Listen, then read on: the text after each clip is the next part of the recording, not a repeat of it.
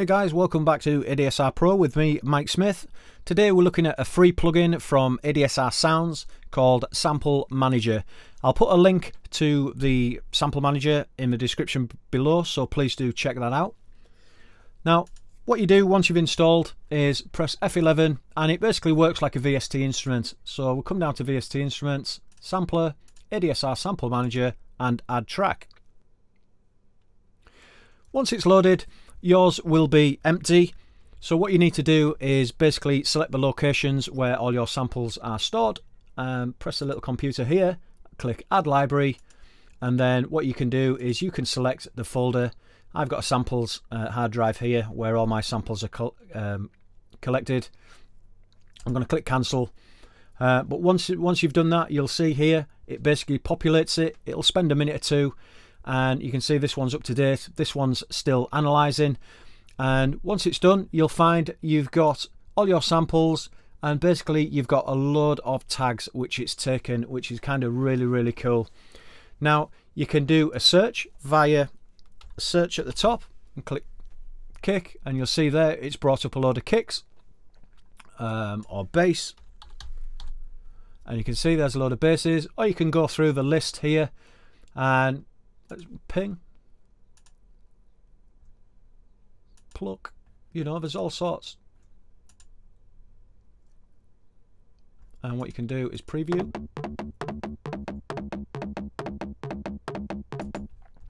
So loads of different options.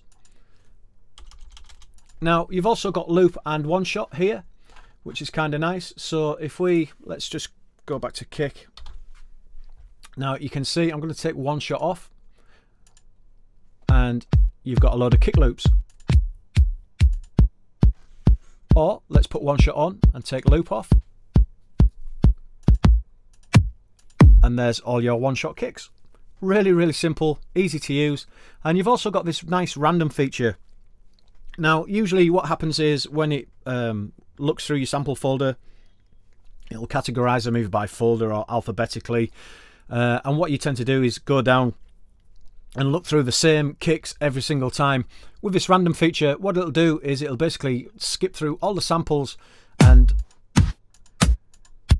you might end up finding something that you would ordinarily never really find, because if you're like me, you've got thousands upon thousands of kick samples, so to go through them all to find the kick, you know, this is a quick way of finding that.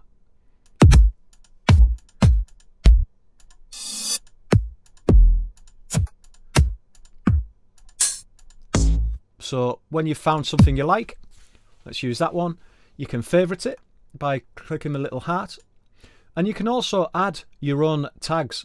So if we click there, we could type, I don't know, deep, press enter, and you can see now it's added that tag to that kick sample. Now what's really nice as well is we can just drag and drop it straight into your DAW. Really handy feature. And then you can build up your project really quickly, just as you would normally, you know. So there's your kick drums, and now let's type in bass, and I'm going to take one shot off and I'm going to try loop, and let's press random again.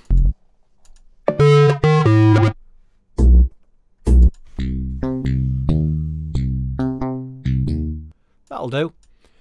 Again, we can maybe click favourite, and what we can do is just drag and drop it across to the project again. So if I press play now,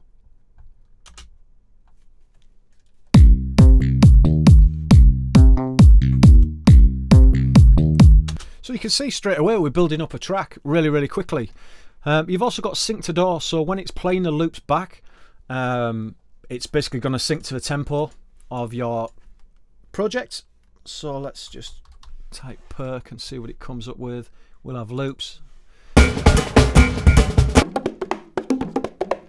and let's play the project.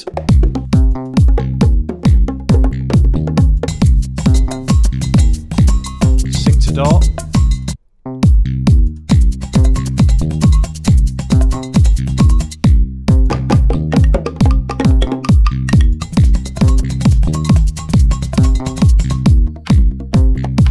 Again, let's click random.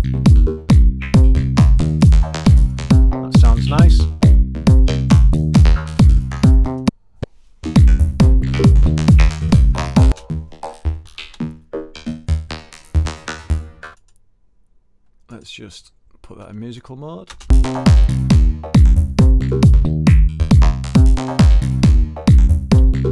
Let's try and find some hi-hats.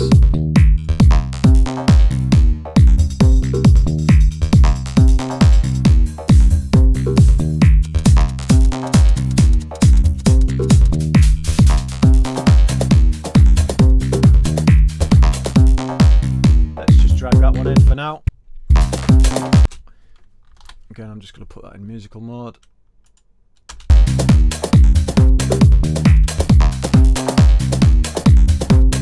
So you can see it's a really quick and intuitive way of getting some content. Media Bay is good. Nothing wrong with Media Bay. Sometimes it's a bit sluggish. This, I find, alongside Media Bay, would make life so much easier. So for me, it's definitely worth having. You've also got a MIDI mode down here, whereby when we are listening to loops, if you're triggering it via your MIDI keyboard, what you can have is, just click on Manager. If it's on loop, it'll loop round. If it's on full, I'll press it once and it'll play the full loop. Or if you have it on stop, you can just MIDI trigger it. What's really handy as well is you can basically change the start point. So you can get some real quite interesting elements by just moving the start point of a sample.